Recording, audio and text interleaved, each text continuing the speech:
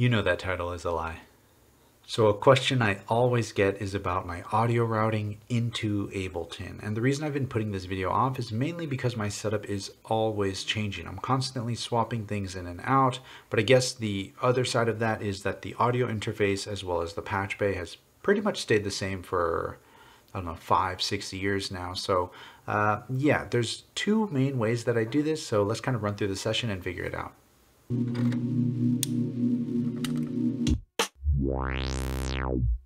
I actually pulled the trigger and told myself to put the MPC away a few days, but I'm bringing it back to show you how I have it. So with the MPC 3000, I actually utilize all 10 audio outputs. That doesn't mean that I actually use all 10 when it comes to making music. I just have them ready to go and plugged into the back of the patch bay. This means I can easily override any of the channels that I'm not using. So as far as the patch bay goes, I've been using this Neutrik SPP whatever NYS patch bay. It's a 24 point or 48 point patch bay. It's a little grindy and gross, but it gets the job done. And on top of that, what we have next is the Octopre Dynamic by Focusrite, and then we have the Clarett 8 Pre by Focusrite. Full disclosure, I work at Novation. Novation is owned by Focusrite. I got these for cheap, but I've been using Focusrite since before I worked there, and I love them. They've never failed me or anything.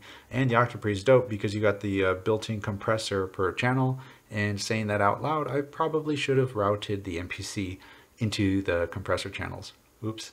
And the way these two work is this red one here, which is the Clarett, is my main interface. The Thunderbolt out of this is going into my little Mac Mini, and then this additional 8 mic pre's, they're full-blown microphone preamps, but I only use them for their line in over ADAT. ADAT, it's a fiber optic cable, and that goes out of this into here and just ties those two together, which allows me to have 16 inputs. At one point, I had the Clarett 8 Pre X, which has dual ADAT, and I had 24 inputs going at once, but that was just way too intense, way too many things going on. So I kind of pulled the plug, saved 1 U of space, and went with the 8 Pre instead.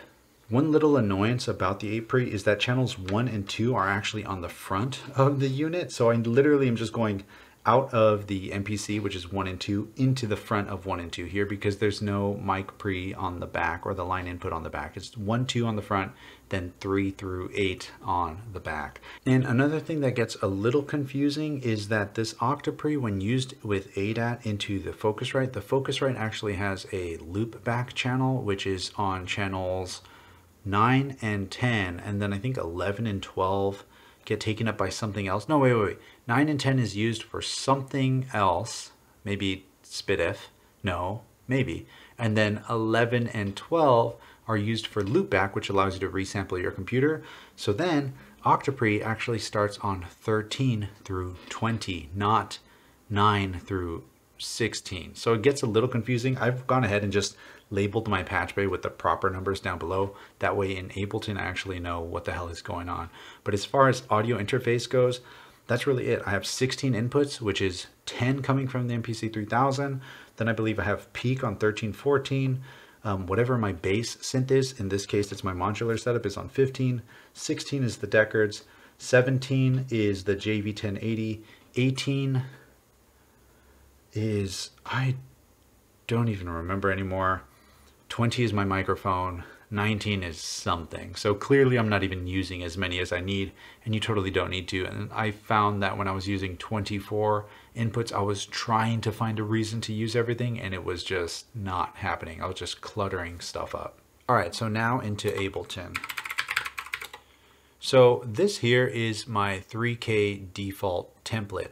This is very specific to the MPC 3000, and I call it the 3K default template because it's not actually my default template when Ableton starts up. That's for the second setup I use, which we'll get to in a second. So the way this setup is it allows me to just sample anything from my computer directly into the MPC 3000, and then the first 8 pads of the MPC 3000 go directly into these first 8 tracks. And then 3KLR, this track right here, is actually the left and right output of the MPC 3000, because remember I said it has 10 outputs, so 1 through 8, 9, and 10 as a stereo pair, and that's if I want to use the delay inside the MPC 3000, which is actually pretty good. After that, I just have these 3 audio tracks ready to just do whatever. And then I, of course, have my ERM multi-clock track, which is pretty much necessary in all of my setups. So the way I'm able to sample directly into the MPC 3000 is on the patch bay. There's a 24 points of patching on the patch bay. The first 16 are dedicated to the inputs of my audio interface for the Clarett as well as the Octopre. Patches 17 through 24 are actually outputs of my Clarett. So check this. If I go into Focusrite control, this allows me to actually set up different routing. So you can see here 9 and 10, 7 and 8. So 9 and 10 and 7 and 8, these are both set up to be playback 1 and 2. What is playback? Playback is whatever is happening on my computer. So if I go here, you can see there that the levels are still kind of fading. So let me just do I'll do this one.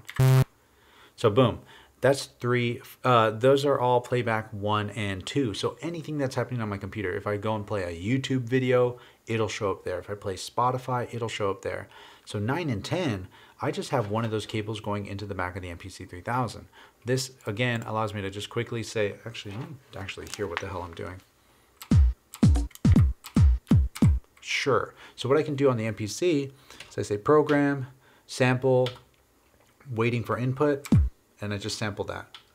And the reason you don't hear it on the computer is because I don't have the left and right plugged in right now. The 3K's outputs are a little scratchy.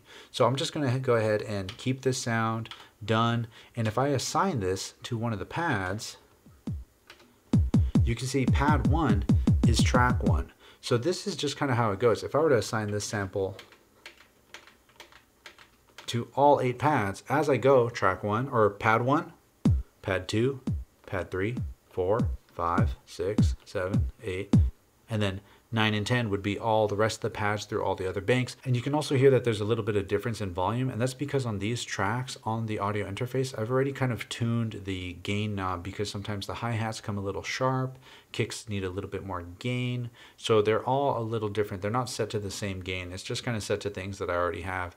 And honestly, this is a new Mac Mini, and on my old laptop, each of the tracks already had EQs on them, like cutting out a lot of the lows.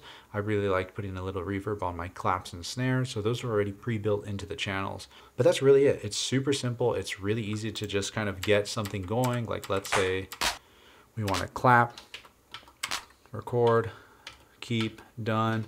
I'll assign that to here. And then if I want a hi-hat, sure. Sound, sample, record that, keep, done, assign here. Cool, so now if I go back to the main, I can just say, cool, let's go ahead and make a beat.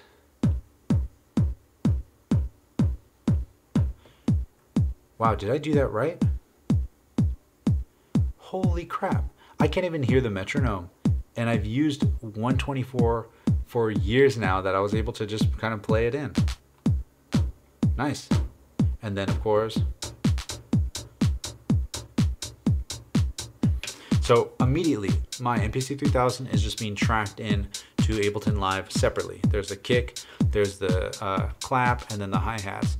Actually, I've been using these lately, the Good Hertz, this, what is it called? The Mega Delay, Megaverb, there it is. Actually kind of tight. They got all these like old historical ones. Bruce Springsteen, Paul Simon, one of my favorites. And honestly, that's really it when it comes to using this. As far as the effects, I mainly use Ableton for a lot of its effects, or simple plugins, or ones like these, like from the Good Hertz stuff. And if I really wanted, I use pedals in a very specific manner, mainly to my sampling through the patchbay in the same way that I showed in that other patchbay video. But yeah, I mean, it's beyond straightforward. And same with the multi-clock going, I can control the MPC 3000. There's not much to it when it comes to audio routing. And the other thing too is, let's say I only used those 3 tracks. With the patch bay, I can just plug directly into the front of it of any other synthesizer that I want, and I don't have to worry about unplugging and replugging the MPC 3000 out of the back or anything like that. Oh, and another side note, I almost never work in session view. I mainly work in the arrangement view. And this is a topic for a whole different thing because I'm still trying to figure out what the hell I'm doing. Because I'm just trying to figure out which one do I prefer. Do I like session? Do I not? Because I've been using the launch key because it's cool with the, you can grab the clips, and same with push and the Launchpad Pro and stuff. But I have this fear of not catching the tail end of synthesizers and sometimes effects and just having it get chopped off by the clips. So that kind of worries me a little bit sometimes. So I stick to this, which is pretty straightforward when it comes to making music, but then I constantly have this battle of trying to fully use this as a sequencer and then halfway finishing it off in the Ableton Live as a sequencer, and it kind of just makes me lose the vibe. But again, that's a topic for a different time. So the other way I like to route things is with Overbridge. So for that template, it's actually my default template. So if I were to go to File and just hit New Live Set, it would start like this, which doesn't have the MPC stuff in it anymore, but it does have this, which is the Analog Rytm Mark II. And I've been borrowing this one just to see if I want to buy the black one. And this is also what made me put the MPC 3000 back into storage for a little bit. And I like it a lot. It's really fun. It's really good. I'll probably end up picking up the black one. The 8 voices is a little limiting, but it's a different way to make music, and Overbridge is incredible because I literally just have a USB cable plugged into the back of this thing and it sends everything. So look, pad 1, everything goes straight into Ableton Live. You can see the tracks right here. So all I've done here is now I have these 2 small tracks here, and if I were to expand both of these, open these up, we just have the multi-clock track, which actually we don't need to worry about, but then the rhythm track. If I were to open up the rhythm track, this just gives me all access to the rhythm stuff. But what's cool is I can just have this set to off or just muted, which is the case here. Let me go ahead and turn that off. And then on these tracks, if I were to expand this a little bit, and let me just go ahead, put this into geezer mode real quick. Zoom display. Oh, that is way too big. Okay. So all I've done here is say, take audio from Rhythm MIDI or Rytm. Bo Beats in the house. We got BD, snare drum, all 8 voices here, plus the inputs if you're running inputs into this thing. I don't, because the way I sample it into this thing is the same way I sample into the MPC. Actually, you know what?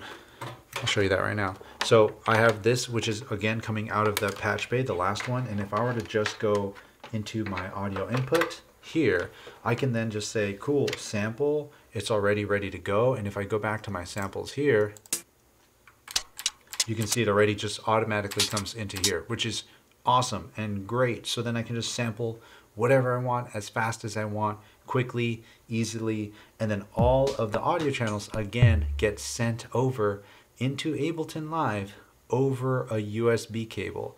And sometimes the rhythm is a little hot, so what I would do is I would just get all 8 of these, group them, and then just turn it down here as a whole. So if I were to press play,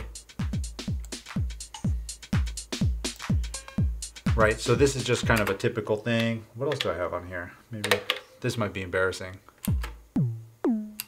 Very embarrassing. I don't think I made that. I don't know if I made that. It sounds like something I would though. I actually don't know if I made that. Oh, I think I remember this one. No, that is not me. What? Oh, you know what happened? I think that horn sample was supposed to be something else.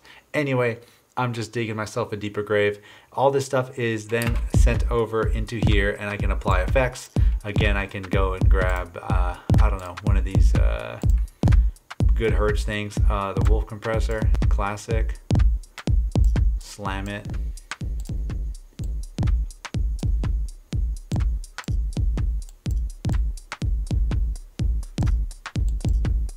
That sounds cool.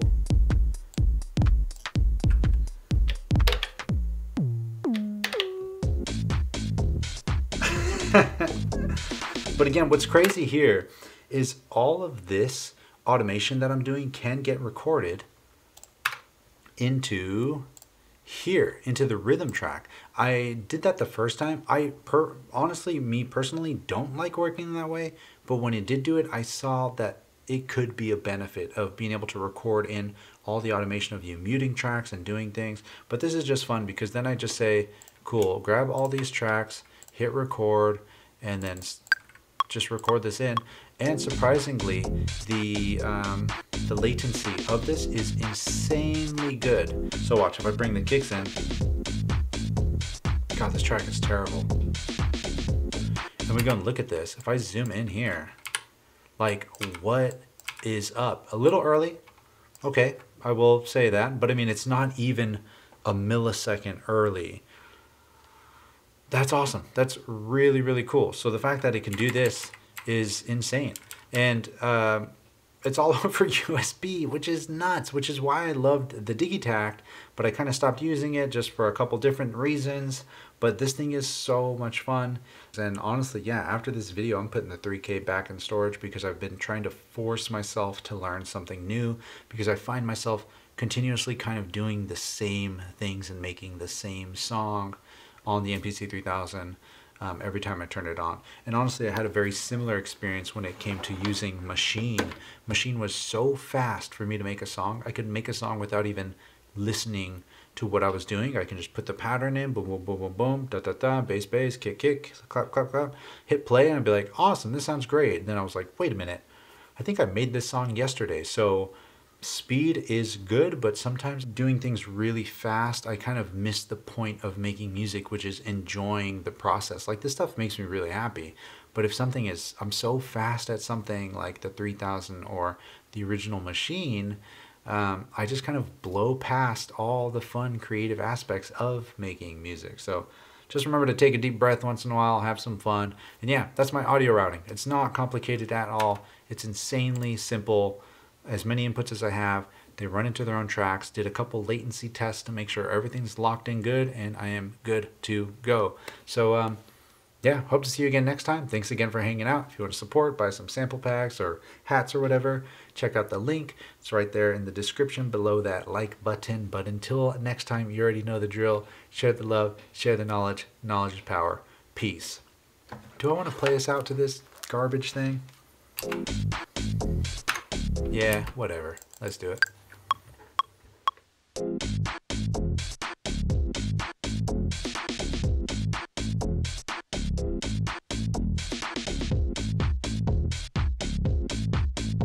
This is terrible.